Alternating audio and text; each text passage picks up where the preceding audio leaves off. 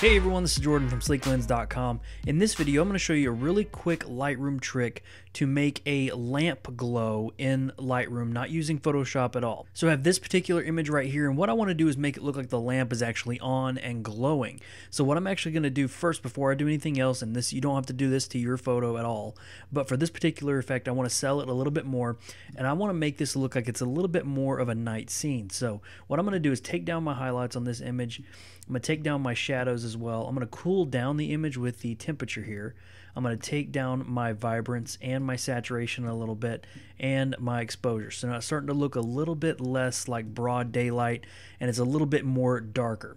So this is kind of exactly what I want here. I might take the exposure down a little bit more. So what I'm going to do actually to get the glow is actually do the radial filter. I'm going to click on the radial filter here, and I'm just going to make sure my exposure is up a little bit, and I'm going to draw out a fairly large glow here. This is going to be our initial glow. So I'm going to take that, I'm going to take the exposure up, and it's going to start looking a little bit white, but it's going to make it look like the lamp is actually on. As long as our feather is at 100, we should be good with that. So now what we need to do is actually warm it up. So we're just going to take the temperature and warm it up a little bit. You can see what we're getting here. It's looking a little bit yellow, and that's what we want. We could also go to the color here and find a nice little yellow color. Yellow and orange, roughly right around there, depending on what you want your light to look like there. So we're going to click the X. Good to go. So now what we need to do is make another radial filter and to act as almost like a pure white, a little bit maybe warm glow for where the bulb actually is. So I'm going to click New here on the radial filter. I'm going to drag out another one roughly around here. I'm going to make it kind of half the size as the other one, move it right over where the bulb is, and I'm going to take the exposure and bump that up a pretty good amount. So you can see what it's doing. It's kind of blowing out there, and it looks really, really cool.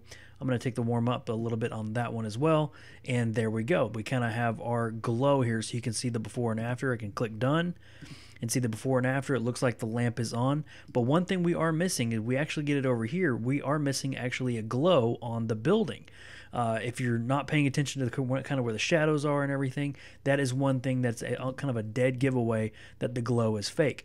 So one easy way to do that is take the larger radial filter that we had, just click on this little node here, right click and say duplicate, and then you can take this over here and kind of move it onto the building, and then take the exposure down a little bit.